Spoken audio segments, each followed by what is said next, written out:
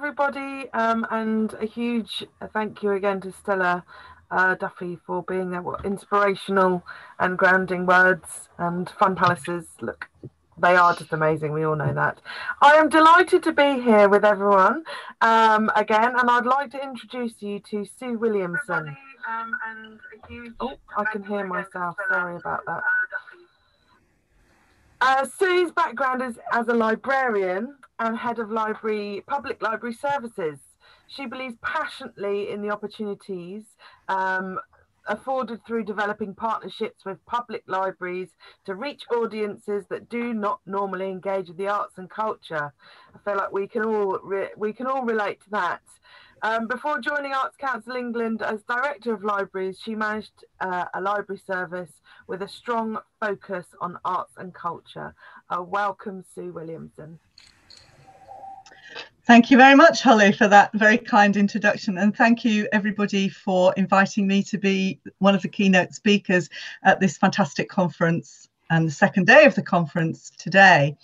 As Holly said, before joining Arts Council England, I was head of library services for St Helens Borough Council, and St Helens Library Service is now one of the 6 first library services to be part of Arts Council's national portfolio. As well as working in libraries for 20 years, pretty much, I've also been a passionate library user since I was a small child. And I'm still often staggered by the flawed perception that people have of what a library service in the 21st century is about. Staff don't wear twin sets and pearls. They're not all female, middle-aged with glasses, although I do hold my hand up to all of those. They don't say shh, and they're not in decline. On the contrary, libraries are vibrant, innovative places at the heart of their communities, which encourage their customers to try new things and practitioners to think about libraries as places where they could perform and interact with their audiences in an intimate setting, deep in the heart of communities. I'd also like to issue a challenge to all of those in senior roles in any walk of life who might be listening, whose memories of a library are based on visits when they were children. Go and see your local library today, and you will find it's very different from your memories, and that as an adult, you can see just what brilliant cultural institutions they are and what potential they have. So at Arts Council England, our new strategy, Let's Create, talks about creative people, creative communities, and a creative country. Our chair, Sir Nicholas Sirota, spoke eloquently about how libraries would be at the heart of this strategy, and this was endorsed by our Chief Executive, Darren Henley. At the beginning of our journey to develop our new strategy, we surveyed over 6,000 people, artists, practitioners, adults, and young people, and the message we heard loud and clear was, we want our cultural experiences to be delivered in our communities and for our communities. Libraries can help that to happen. The other message that we heard was a massive satisfaction rating for libraries. Over 78% of those surveyed thought that libraries did a fantastic job, and this was nearly double the rate for any other discipline. So I believe that libraries have a huge role to play in supporting culture and creativity in the community, and that the relationship between artist, library staff, and library user is a very powerful one. We have recently published the report on the findings of the South East Libraries Touring Inquiry, which you will find on our website. And this was delivered by Creative Arts East in partnership with Farnham Maltings, Applause Rural Touring, the National Centre for Writing, the National Rural Touring Forum, and 26 library services in the southeastern area. And I know that the report has produced some very useful resources for programming, communication, evaluation, audience development, and arts partnerships, and 2 guides very aptly named the Really Useful Guide to People Working in Libraries and the Really Useful Guide for Artists Touring in Libraries. These are practical, simple, easy to use, and I think you will find them invaluable in future planning. The Really Useful Guide for Artists manages expectations, explains public libraries and the way they operate, and emphasises the importance of clear communication and indeed mutual clarity. Over the last 8 years, since libraries became part of the Arts Council after the dissolution of MLA, we have indeed learnt that libraries make great places for arts and culture to flourish. This report surveyed 26 library services in the South East and had an 80% response rate, because librarians are good at responding to surveys, and found that there was a real sense that rural touring was mutually beneficial for both libraries and artists. It enabled both to boost their profile and to increase footfall. And libraries benefited in particular from a richer connection with their existing users, a greater opportunity to support their goals, particularly delivery against the 4 universal offers of reading, culture and creativity, information and digital, and health and well-being, and an opportunity to promote all their services to new users. As I said earlier, we now have 6 library services in our national portfolio, and they are delivering some amazing work. In Suffolk Libraries, their block programme concentrates on work by young people, supporting young emerging artists, but also through their youth board, developing programming skills and enabling that voice of young people to be heard loud and clear in determining what work goes on in those library spaces. In Cambridgeshire Libraries, the Libraries Present programme has supported artists to think about how they deliver their work in a library setting, and has also promoted and supported a strong touring offer. Nottinghamshire Inspire frequently partner with Spark Arts, and their adaptation of The Girl of Ink and Stars, the novel by Kieran Millwood Hargrave, was described as an amazing performance with great sound effects and awesome headsets. All the other rural touring schemes in the Midlands, Black Country Touring, Arts Alive, Live and Local and Northants Touring Arts tour into libraries too. When I was head of service of St Helens Library Service, which is also now part of Arts Council England's national portfolio, I gained first-hand experience of the magic that can happen in a library space. There is an intimacy and a closeness to the actors and performers that brings theatre, storytelling and music alive. Some libraries are lucky enough to have dedicated performance spaces. Some have portable stages, and some, like my former service, have very little. The work we did in St Helens, and which the report also, and the work that the report looks at, shows how artists and touring companies can be supported to work in unusual spaces like libraries.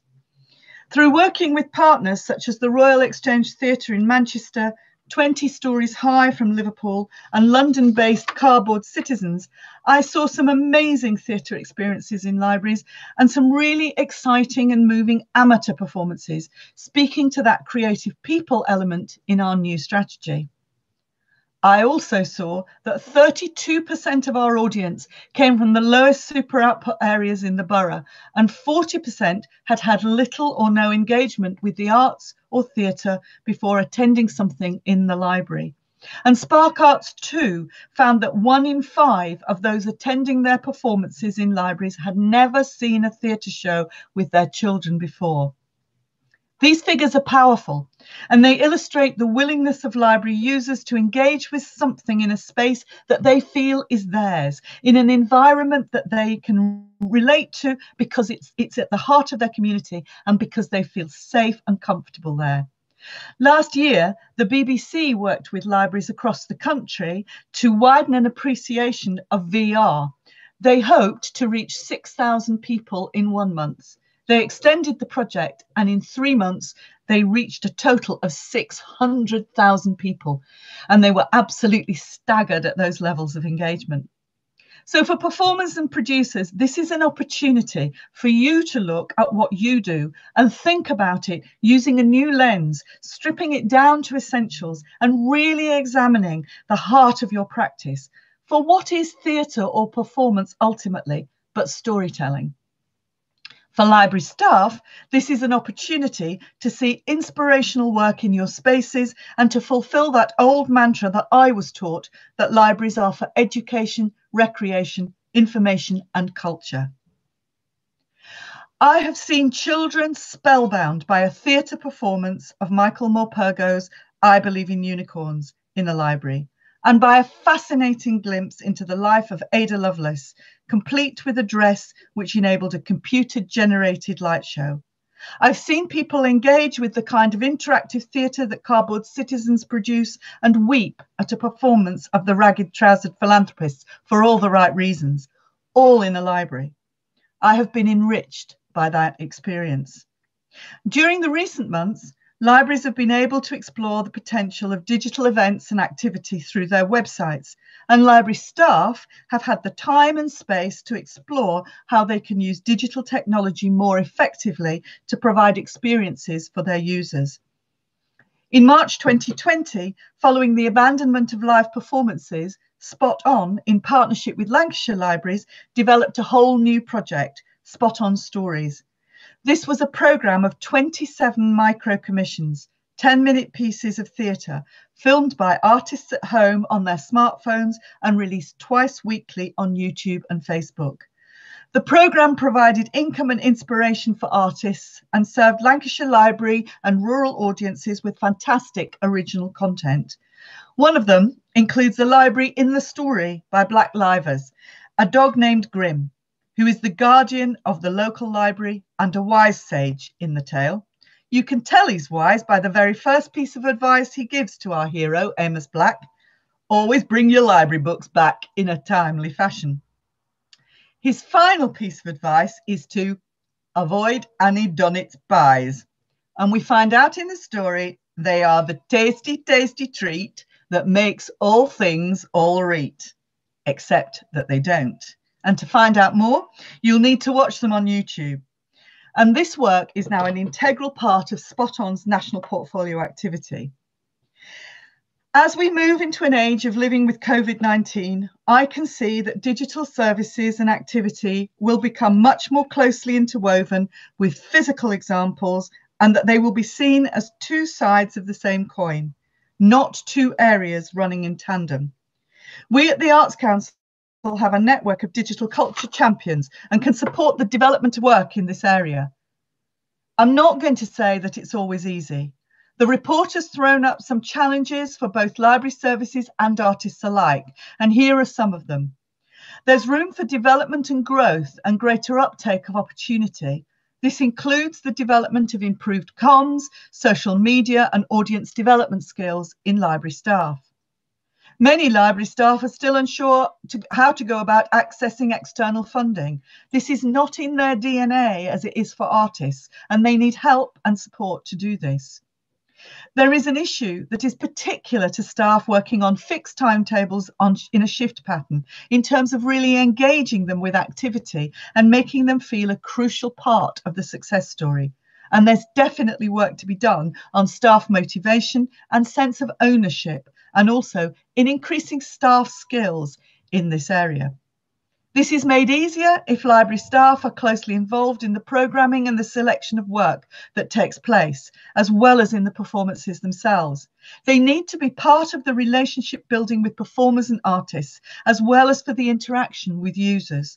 I absolutely appreciate that sometimes these relationships take time to build, but oh my goodness, they're worth it, and they make a huge difference to the quality of everybody's experience.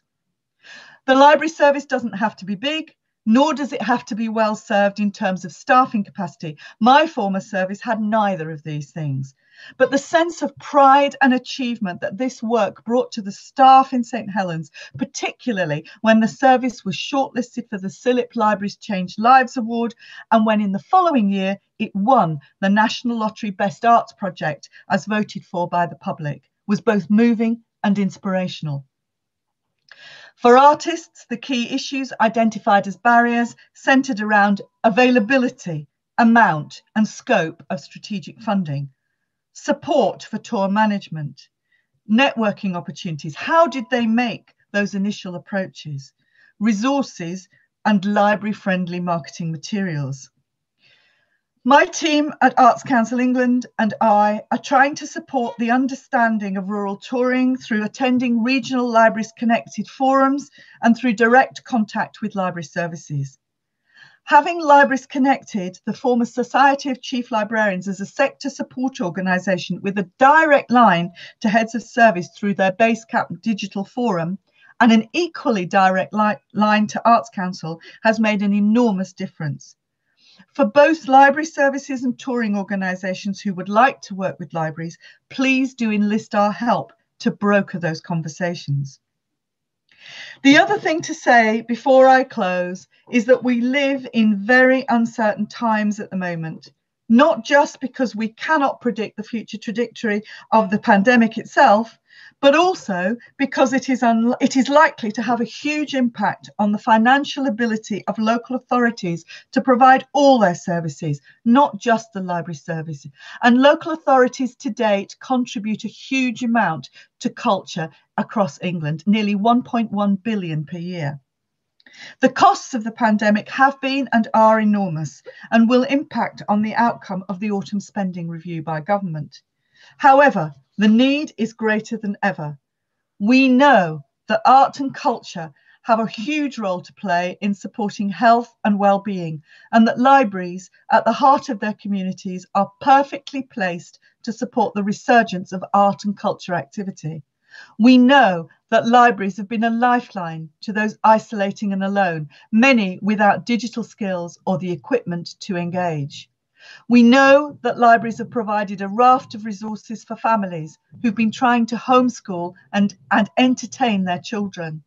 We know that libraries are seen as having a strong role in getting people back into employment by providing access to resources. And last but not least, we know that, in the words of Eric Kleinenberg, the American psychologist, libraries are seen as palaces of the people, places which help communities come together, make and build relationships, and enjoy shared experiences.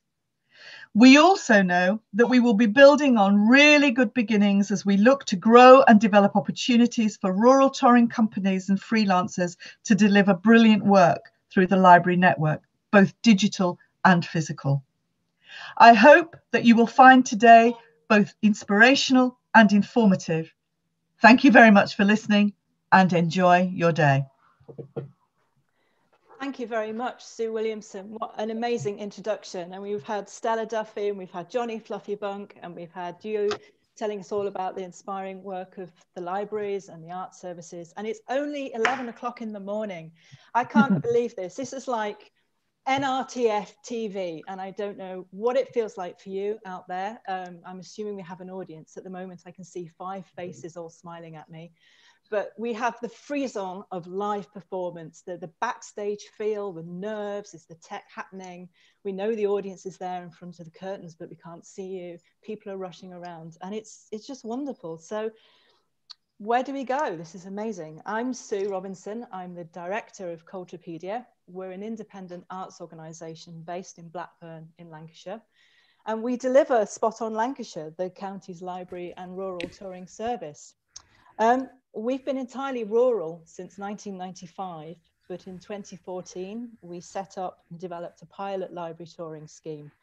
We then had 3 years of strategic touring funding, and then in 2018, we changed our remit to include libraries in our core national portfolio. A move which ensured for us that we continue to receive investment from our local authority at a really difficult time in local arts funding. And of course, as Sue mentioned, still is and will be a really challenging time for local authorities in terms of cultural provision. But it also introduced us to new venues, new promoters, and new audiences and new artists who had different ways of working.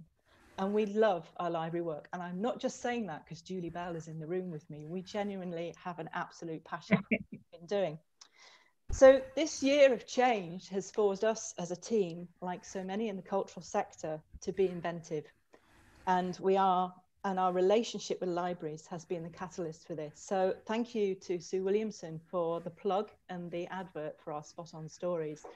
That has saved us as a team. It's kept us busy. It's been good for our mental health and well-being. It's given us something to focus on, not just in terms of the relationship with the library service, but also in keeping us going together. And if you heard Johnny Fluffypunk earlier, if you go back, he did a story for us at the early stages of his art shed, and you can see what it looked like then.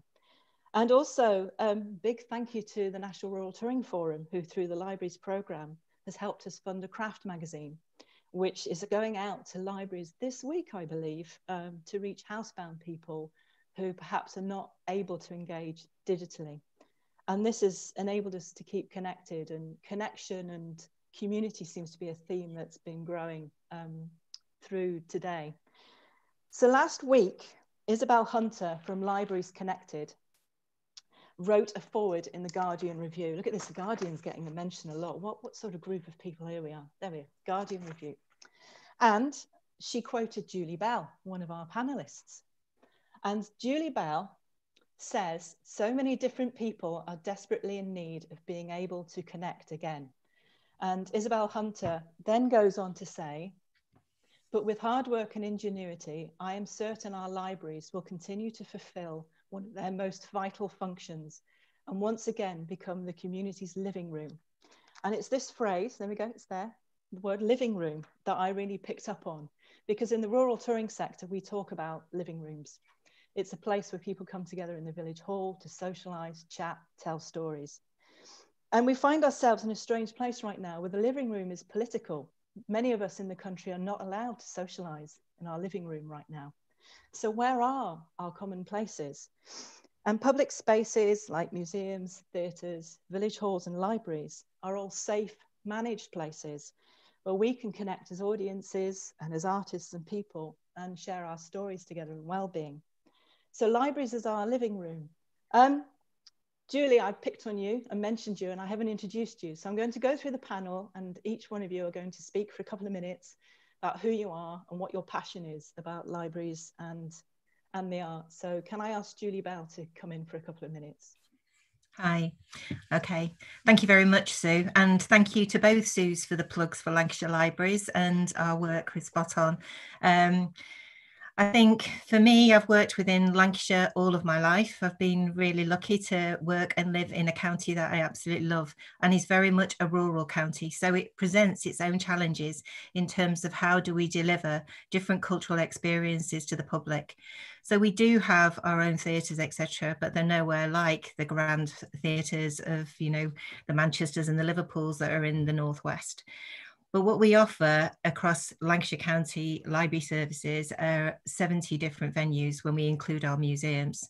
And those venues range from tiny, tiny converted stable block in Silverdale on the border with Cumbria, where you will find a very literary community, right up to kind of the Burnleys and the kind of Harris Libraries, and I would say Lancaster Library. And it's my turn to give a plug now to one of the things that we actually introduced into the world from Lancaster Library, which was Get It Loud in Libraries. Proudly, that was one of my members of staff, who is no longer one of my members of staff, but I serve on his board now. I'm really proud to kind of see what Get It Loud in Libraries is doing right across kind of the Northwest and into Scotland. And would you believe we had one of our support acts as Adel? She wasn't even the main act. So, you know, it's really kind of knowing that, as one of my staff says to me, and it's a quote I keep coming back to, I love the palaces of the people bit that Sue talked about, but libraries are places where anything can happen and you can be anything. And working with partners like Sue's team, the Spot On team, working with you know, Stella's inspirational idea around fun palaces and bringing our community artists into the fore as well. We just provide those experiences, as Sue Williamson has so brilliantly described, for people that may not be able to access that. You know, when you're relying on the last bus back being 10 o'clock or something like that, to be able to go and experience something at Heysham Library on the coast or in the middle of the Ribble Valley is absolutely amazing. So for me, I'm just so delighted that I get to work with brilliant people like Sue Williamson that supports what we're doing, that Sue Robinson's organisation can provide those forums and things to happen within our buildings, and you know that, you know, staff are engaged and excited about it too, and so are communities. So yeah, thank you for having that opportunity to speak about that. I'll leave other people to talk now. Thank you very much, Julie. I'm going to move to the other end of the country, which is a strange concept on Zoom, but I know that she is there. Hattie, rural, you're in Devon. Could you introduce yourself and tell us a little bit about Paddleboat Theatre and what you do? Yes, hello, thanks Sue. So my name's Hattie Brown and I'm co-founder of Paddleboat Theatre Company. So we're based in Devon and we've been going for about 6.5 years. We make shows and theatres for children and families kind of across the southwest but further afield as well. We work extensively in schools and go into schools for creative residencies where we bring drama into the classroom and use that as kind of research and development process to create our new shows as well. And then these new shows will tour to a variety of spaces around the southwest, theatres, schools, libraries, and obviously, and libraries. Libraries have been really vital throughout our process. So we've premiered and toured work there, we've run family drop-in workshops, and we've also helped program schools and other artists into library spaces as well. We see libraries as really vital and inclusive spaces for our audiences because a lot of them don't feel comfortable venturing into theatres. So it's a really nice first step for building audiences for us and for library users as well. This has been really especially true for work in Torbay and Torridge, which are quite deprived areas of Devon. There's a lot of rural and small town deprivation in Devon. And being able to go out to really small libraries right on the edges of the county and reaching those communities there has been really fantastic and vital to the work that we do. Yes, that's kind of us in a nutshell. But yeah, we're Paddleboat. Thank you, Hattie. That's lovely. I'm going to move across the country to Leicestershire, where I know Adel Salloum is listening in. So you mentioned your work at Spark Arts for Children. Accessing communities who are isolated, I believe, is very much part of the work. Do you want to introduce yourself and explain a bit more about that? Yeah, thank you. Good morning, everyone. Thanks, Sue. So my name's Adel. I'm the director of the Spark Arts for Children. We're a charity, an arts organisation in Leicester, and we work with children 0 to 13 and all of the people that occupy children's lives. So that's teachers, that's librarians, that's parents, that is everybody really. Our work is quite varied. We're a multi-art form organisation, and our venues are quite typically a library or a school hall or a community centre. Even on occasion, they've been swimming pools and sport halls, but we very much are looking to try and create extraordinary opportunities in places that you might least expect. Although more regularly, we do expect to see theatre in libraries nowadays, certainly across the East Midlands. One of our programmes, which is called Among Ideal Friends, it's a consortium of 5 local authorities working across Nottingham, Nottinghamshire, Leicester, Leicestershire and Rutland. And over the last 4 years, we have been both programming and commissioning new family work to tour into libraries. We have a consortium of 55 libraries and we tour 3 shows a year. And it's been the most wonderful, exciting journey, both in terms of working with new companies to program that work into those spaces. We've had all sorts of work from circus. We've had Upswing Circus who brought beds into the library spaces, and we did sort of acrobatics to creating and commissioning our own work. A piece called The Girl of Ink and Stars, which was commissioned by Inspire Culture, Learning and Libraries. So a real mixture of work, but really looking at how we can tell stories right in the heart of communities and make people feel that I suppose what happens when you delve into a book and you delve into your imagination is a whole world of other possibilities happens. And I suppose what we're doing aiming to do through our touring consortium is trying to open up those worlds and open up those imaginations, not just of children, but everybody that's connected to children. That's fantastic. Thank you, Adele. Sue Williamson, you've already introduced yourself to us earlier, but perhaps you can help us move into the first question and the first challenge that we've been set by the NRTF. I've actually had a question come through on the Zoom group chat, which is really prescient, I think. And one of the audience members have mentioned that St Helens Library is now an NPO of the Arts Council. And is that a direction of travel for library funding. And this is particularly in relevance to the fact that so many local libraries are a foyer service right now. And he says that the space is closed for reader and safety reasons. So how does the world we are in now, which we have to accept we are in, how does this work for performance and artists maybe over the next few months? And what are the challenges or opportunities that artists can tackle now, say between now and spring and looking forward, that enables performance and art to happen? So I'm going to ask you to answer that, Sue, and I definitely know Adel will be able to jump in on the back of that one. I think we're living in the most changing and volatile time that I have ever lived in, and I'm no spring chicken. And frankly, it's incredibly difficult to answer that question, because things are changing on a daily basis. I live in Lancashire like Julie, and last night we heard that Liverpool is in level 3 of lockdown, and Greater Manchester is on the cusp of that, and that there are other places that might be going to do that as we speak. So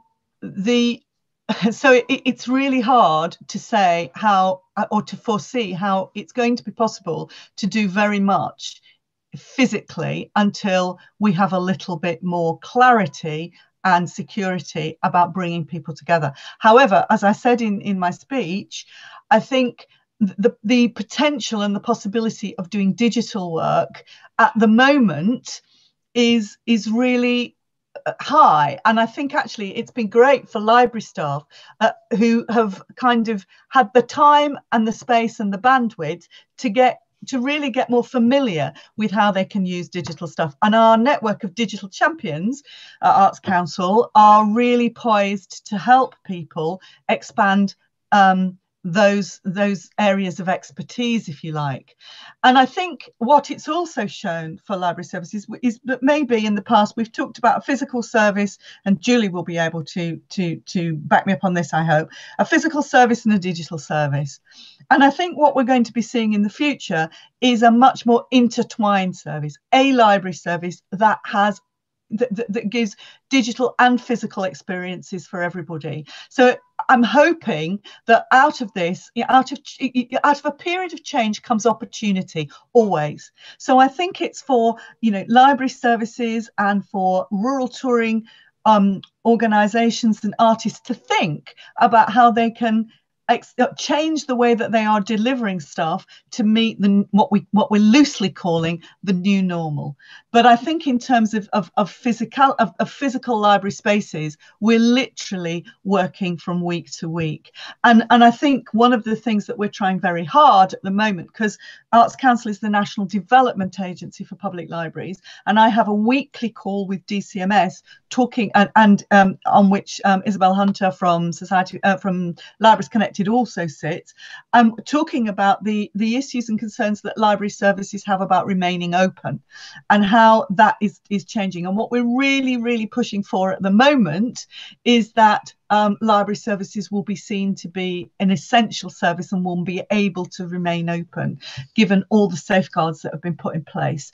But for performance and gathering, that's going to be a much longer term aspiration, I feel. Thanks, Sue. So I just want to take that over to Adel, because I've all had little secret chats with you all before, and I know you want to pick up on that, and then maybe over to Hattie as well. So Adel, do you want to pick up on that from your point of view? Yeah, so one of the pieces of work that we lead on locally in Leicester, so we work with the Leicester Neighbourhood and Library Service locally, and we have a programme called Artists in Residence, which, as it suggests, it's about artists sort of working in resident in a library. And obviously for the first 6 months of lockdown, our artists were on furlough, but they have started to return. Libraries have opened, our artists have been back in the library 1 day a week. And we're working very slowly and very tentatively. But the wonderful thing about artists is that they can turn any kind of restriction into an opportunity. They really do think and behave very differently. And that skill set is really refreshing when you're looking at how you start to open your doors again in libraries. So just to give you some examples, one of our artists has just the whole notion of sort of being socially distanced. She's started to talk about 2-metre performance spaces, and that we all have our own 2-metre performance spaces. So as a family come into a library, and acknowledging that only a family can only come in, we can only have 6 families in a library for only 15 minutes of time. So we're meeting families one-on-one between the artists. She's giving them some tape, and we're creating our own 2-metre performance area, of which anything is possible within that taped bit of carpet that happens to be 2 metres wide. And all kinds of interventions. And the artist has also started thinking about the locality outside. So how do you take the library out? There's a primary school across the road. There's a car wash on the corner. And during, and I'm sure Stella talked earlier about the tiny revolutions and the fun palaces. The last weekend, our tiny revolution was about taking the library out. So we had a Mr. Magnolia cut out along the sort of the gates of the school. The car wash on the corner had a tiger waiting to sort of the tiger that's aimed to tea. And we've started to sort of the artists have started to go out and see how she can sort of make the library spill out into the immediate locality, so that people, I suppose people and children and families at least feel that that offer of libraries is still there, even if they can only access it for a very small time, and they can only access it for 10 minutes. And quite often, it's those 10 minutes that we might treasure. So that interaction between an artist and a family that might be very low key and it's very intimate. The inspiration that might leave a family feeling quite upbeat and feeling good about themselves all day. And I think the most interesting, part of this journey we've gone on with Leicester Libraries since September, so still only 6 weeks into working in this way, is that it feels that the library service are looking at sort of artist pedagogy as part of recovery, of part of reopening. And all of this activity is being scrutinised by public health. In Leicester, it's extremely challenging. So the fact that these ideas are also sort of being sort of sent back up the chain command to public health and being sort of allowed to happen, I think is really refreshing. So certainly, I think if you can, just having an artist as part of that process and seeing what happens is a really sort of exciting way in which to start thinking about performative openings, even though it's very small and intimate. Thank you, Adele. Julie, I'm going to come to you in a minute, but chains of command, that's what I'm going to come to you about, because I know that you're at the top of command there. Hattie, as a maker and producer of a small scale company in Devon, what's your response or feelings towards being a creator at the moment? Yeah, there's sort of 2 opportunities that kind of sprung to mind listening to you all talk about that. One that we've been involved in. So Cambridgeshire Libraries Present have done 2 kind of commission rounds, one right at the start of lockdown, and one that's kind of is going on now. And we've been lucky enough to be on board with both of them. So the first one, it was a series of one storytelling video and a series of kind of craft activities and things for kids to do at home. And what we found with that was really fantastic. The first video reached around 20,000 people. That's much larger than our normal online reach. And it also allowed us to do something that offered, it was BSL interpreted. And it offered a potential kind of new something that for people that might not normally go into a library or feel kind of excluded from seeing art in the live. But because it was digital, we could offer that to a much wider audience. So the kind of the digital offers is something kind of gives the opportunity for something new, and for people that might feel a little bit nervous even going into a library.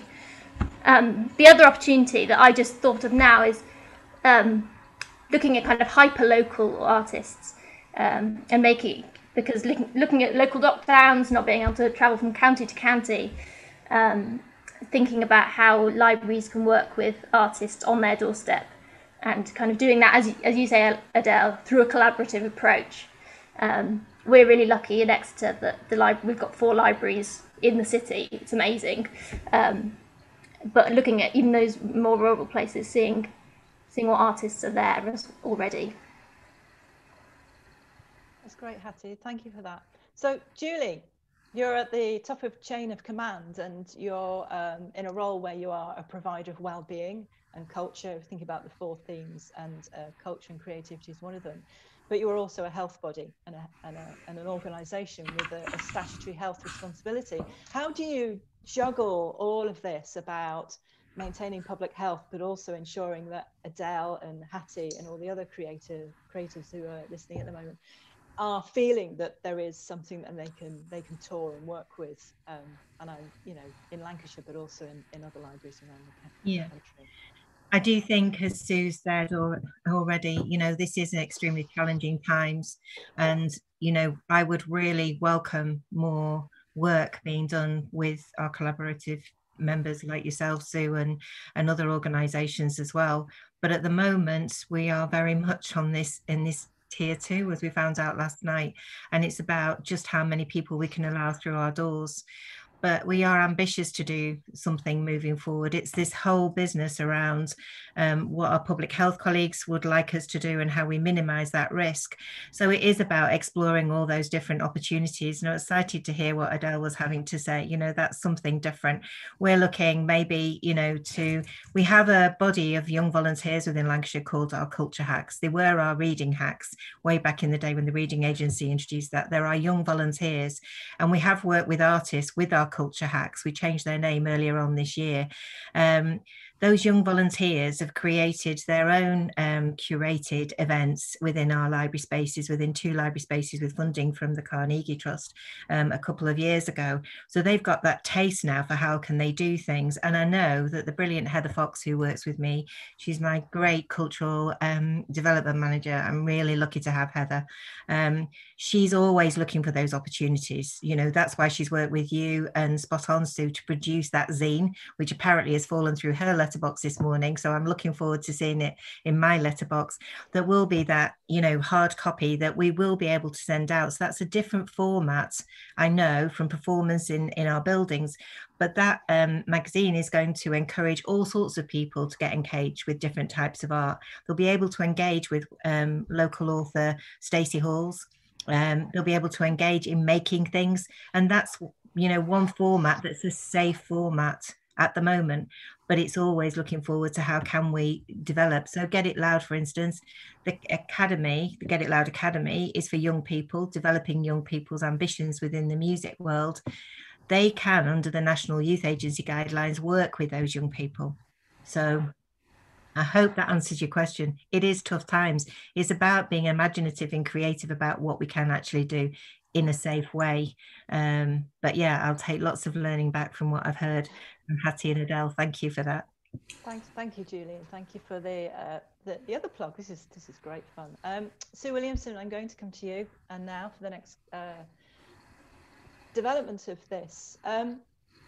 I run a small business, Hattie's in a small business, and so Adel, and we all know that we've relied on furlough and grants and all sorts of things that, in all honesty, have kept us going while we wait, and we keep waiting for things to change. And the Arts Council's 10-year strategy feels to me that it may have had some post-it notes scribbled all over it recently, and it may well have had a few lines put through it. How much has this sudden reactive changing, which I know you're still going through with recent decisions, has resulted in ripping up in bits of paper and gluing things back together again? And how do you see the sort of next 6 months for small scale companies like these two? Again, it's a really challenging question. The actual strategy, Let's Create, we should have been launching it in March, April this year, and it was going to be accompanied by a delivery plan. That is, it's not the strategy itself that we've been putting post-it notes and what have you across. It's the delivery plan, which we are trying to work on. But as I'm sure you can appreciate, the work that we've been doing to deliver our emergency response funding for the last 3 or 4 months has pretty much closed out everything else to a massive extent. And I mean, we were delighted to be able to announce what we did yesterday, and there's a second round of funding due to be announced. I think we're hoping by the end of October, plus the next level up, much bigger grants and loan applications that people could also apply for. So all the time as we're looking at this, we are thinking about how the things that people are telling us about the challenges they're having to face at this time is going to impact on our delivery plan going forward.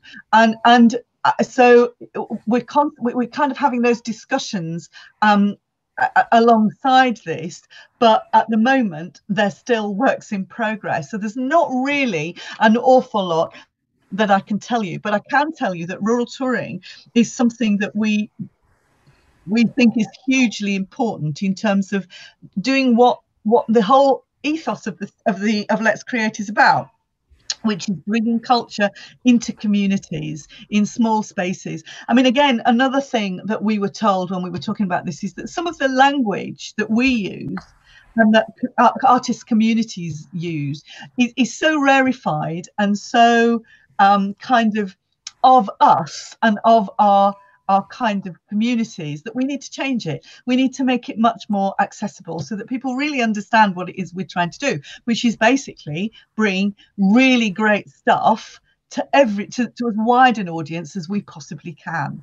So I think all I can really say on this is that, you know, we will be looking to see how we can support as much as possible. We've just announced also a new round of Develop Your Creative Practice funding for individual artists.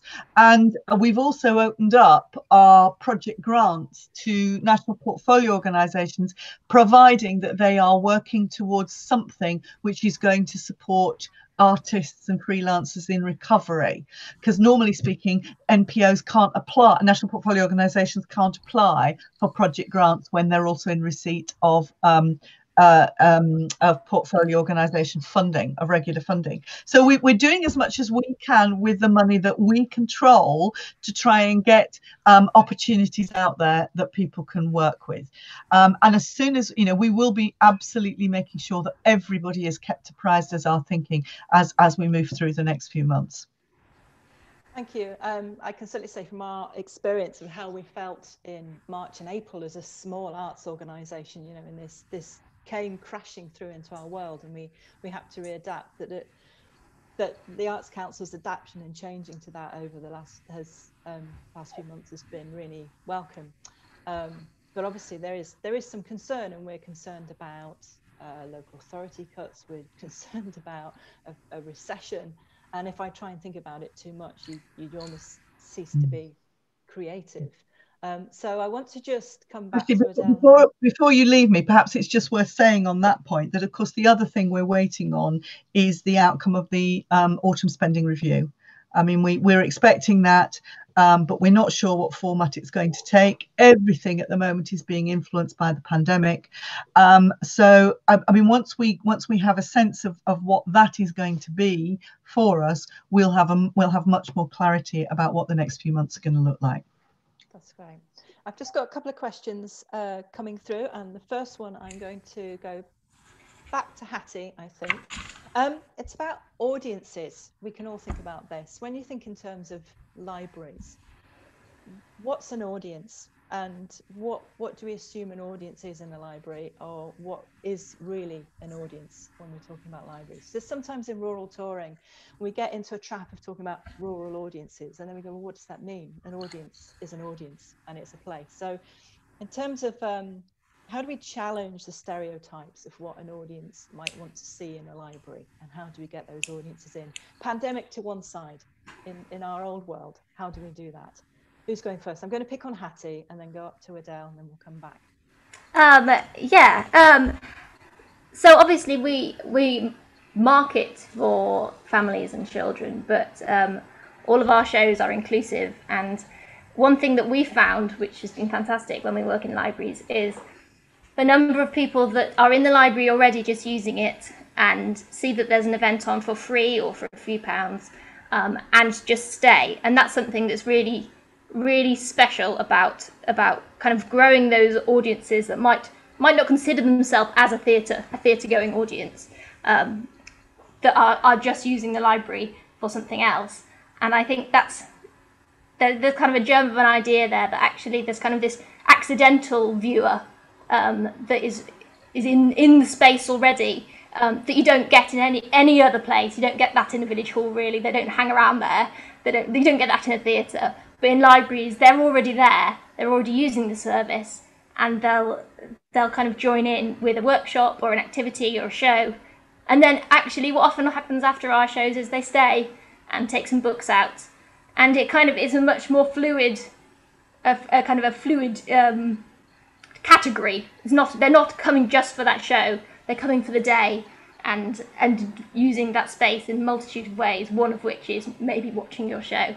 So I think just saying their audiences is kind of too small a word, but yeah, that's what we found, which is really nice.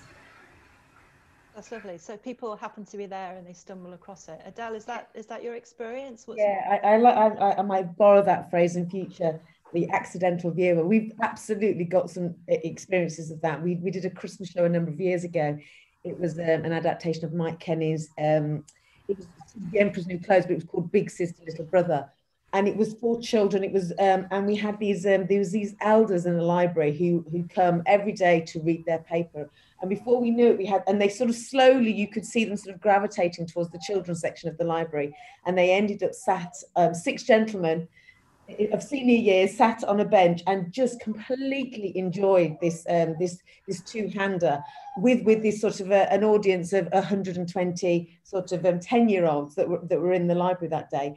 And it's the serendipity of knowing that there'll be a target audience. In this instance, it was an offer at Christmas for local schools. But knowing that these elders are probably, recognise their grandchildren or children of the ages of their grandchildren, the audiences, but then also the teachers or the nursery nurses or the library staff. Quite often you create a space and try and make it a dedicated space that's not too, doesn't impact on the rest of the service. But by and large, you start to see the creep. And if it's good theatre, which I'm sure we're only interested in putting good theatre into these spaces, and it speaks to anybody, irrespective of the fact it was designed with the 10-year-old child in mind. Good theatre talks to the child in us all, and it's those moments where you do see that creep, those accidental audiences starting to gravitate towards something that's a collective experience and a shared experience in that moment. That's fantastic. We've got a little follow-up question to that, which I'll come back to Hattie and then Adele, and then I've got one for Julie and Sue. So this is an interesting question. There's an assumption in this. Should library audiences pay the same as other audiences? What does other audiences mean? What's a library audience? So ticketing, what is it? Is it a library show? Is it a professional theatre show? Who wants to grab that one first?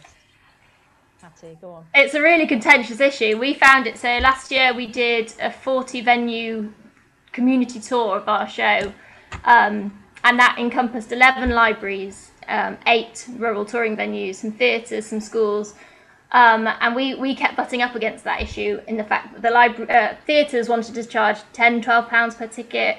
Sometimes you could watch it for free in a library if they had funding. But what we always try and do is suggest a small fee, because we think there should be a value. The user should know there's a value that they're watching. Doesn't happen every day. Whether that is just a donation, but there should be something there that the audience give back. But yeah, there's an imbalance there because of funding issues and how much we can subsidise it ourselves, how much the libraries can subsidise it. But I think there should always be some give from the audience member, whether that's 50p or £5. And how much, just generally in some of the shows you've done, has that box office income from a library been part of your core income, Hattie? So last year we ran the model there where the libraries gave us a set fee. I think it was about £160. And we subsidised it from Arts Council and Heritage Lottery Fund, our end. And then it was sort of, we get suggested ticket prices to the libraries, but it was up to them in the end. And all the money was from their Friends of pots. So that wasn't so it was through Libraries Unlimited, which is an NPO, but it wasn't with their NPO money. And it was up to them if they wanted to charge ticket prices. Some of them did, some of them didn't. But that model worked quite well because it lowered the risk for us as a company. And yeah, it worked okay. And that risk element, so artistically and financially, is quite important. Has that been your experience, Adele, in terms of audiences and Yeah, so we've and because we've been working, the consortium's been sort of 3 years now, and we have moved from a position when we very much first made an application to establish the consortium. Some of our local authorities had never charged, and there was resistance to charging. But I was quite confident that people would see the value and pay for it, but also felt that when you are in receipt of public funds from Arts Council or from local authority, that you really do also need to demonstrate that you're sort of diversifying income, that you kind of felt that there was an ethical issue there about saying, well, it can't all be free, it can't all be by Arts Council, as generous as Arts Council are. So we successfully moved. We started off charging £2.50, £3.50.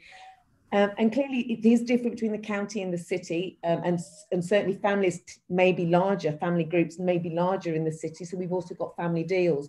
But typically now, I think in Rutland and Leicestershire, it's £5 a ticket, and then there are deals in some of the cities like Leicester where you can get a family ticket for £10. So it ranges, but we do add value to it, and I absolutely feel that there should be, I'm sure, you know, in advocating for art, you also have to advocate for its value. So absolutely yes to tickets.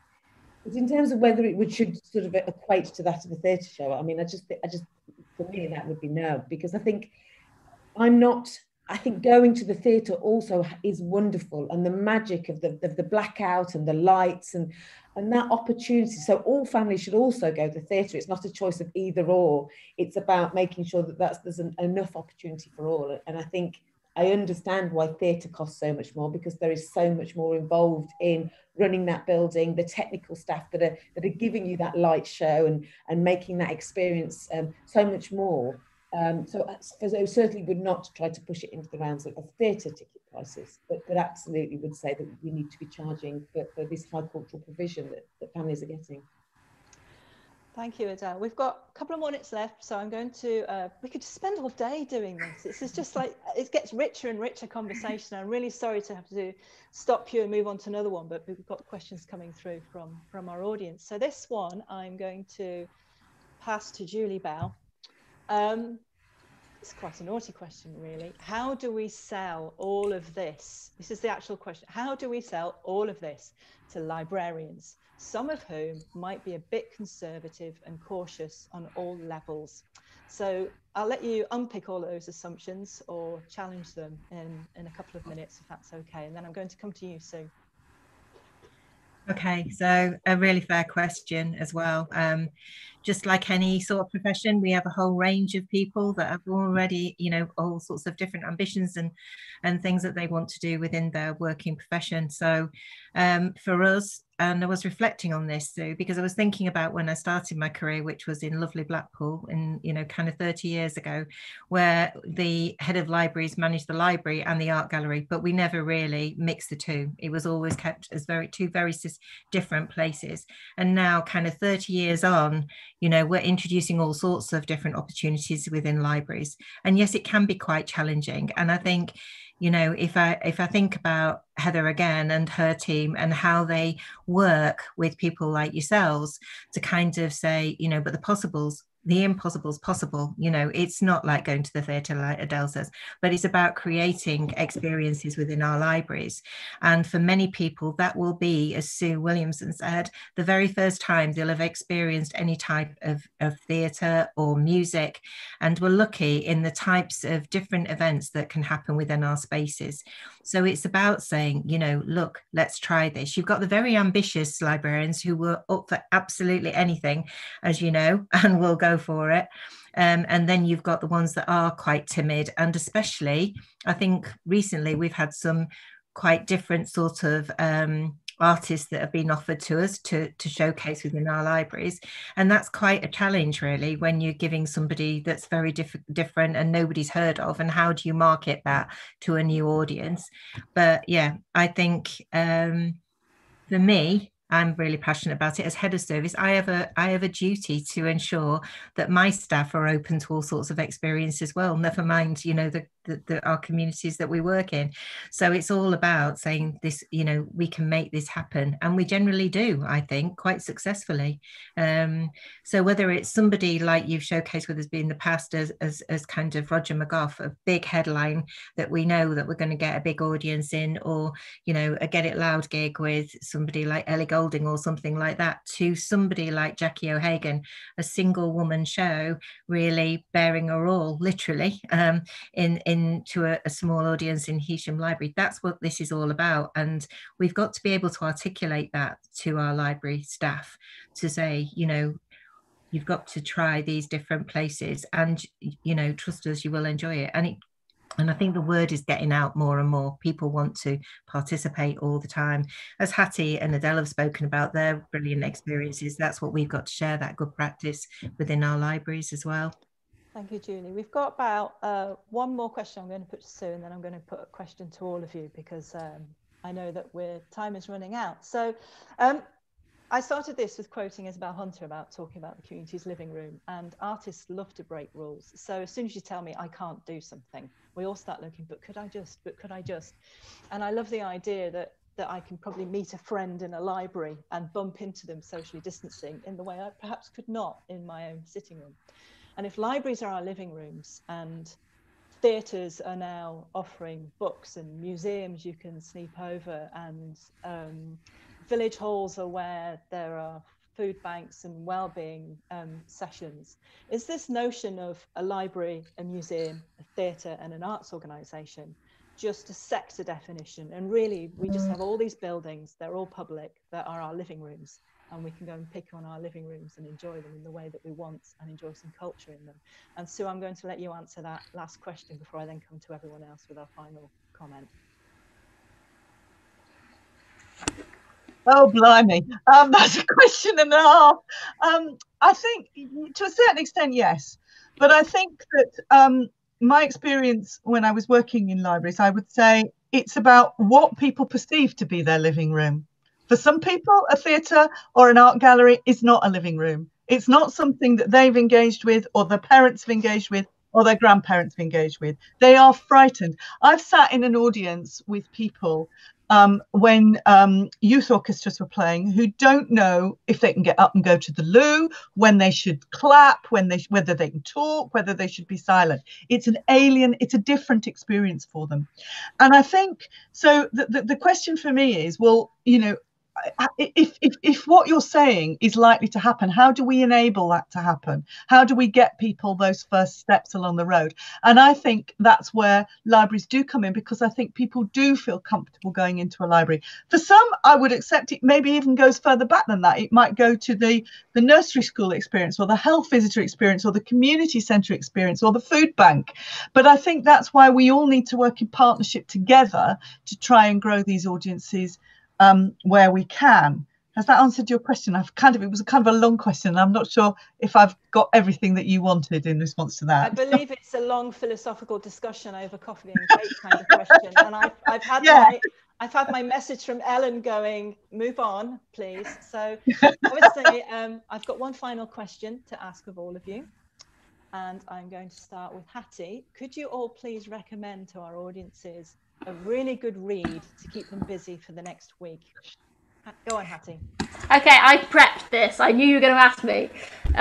This is called The Unlikely Pilgrimage of Harold Fry. It's by Rachel Joyce. It's coming up backwards in my screen, but I don't know, it might be fine in yours. I read it during lockdown, and it's really nice, and it takes you all through England, from South Devon up to Northumberland.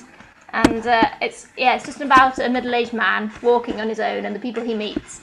And it was really fantastic when I was locked up in my house. I couldn't leave, really. It just took me out of myself and took me into kind of those rural areas that we've been talking about today.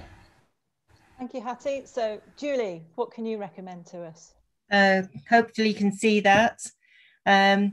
We have ebooks in libraries as well as physical books. That book was Freya by Anthony Quinn, and he's becoming fast one of my favourite authors. Not very well known, I don't think, by lots of people. He writes with a really good woman's voice, and he's taken me all the way from the suffragettes to now. Freya is in the 1950s, 60s, and that whole thing around kind of coming out of the war and her adventures up until in the 1960s. So I would definitely go for Anthony Quinn now. Any new book of his is on my list, and as I say, not many people know him, so make sure you read him, guys. Thank you, Julie. And Adele? So I've got with me The Girl of Ink and Stars by Kieran Millwood Hargreaves, which is is a magical, mythical adventure across the land of Hoya. I love it for numbers of reasons. I think it's so rich, and especially when you're looking at fiction for young people, I think sometimes we underestimate the ability for children to really imagine quite dark and sometimes dangerous situations. So this is a favourite because the girl, Isabella, is the major protagonist, and girls do love adventures. Adventures are not just for boys, so I like it because it breaks that stereotype of our hero being a young girl who's 11. And I also love it because I've had the pleasure, this is a little bit of a shameless plug, but I had the pleasure of adapting it for Inspire Culture Learning and Libraries, which was a theatre show last year. And just this September, we've created the audio drama version of it, which is being released this October across libraries.